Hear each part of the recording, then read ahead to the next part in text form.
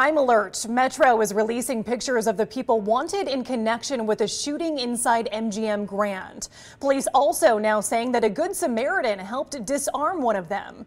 Now, these are the people Metro needs your help finding. Police say Friday morning, two people were arguing and one pulled out a gun. They say a Good Samaritan tried to disarm him. As they fought, the gun went off and then fell to the ground. The Good Samaritan then turned the gun over to security. Now, both men in the original fight ran away and no one was hurt.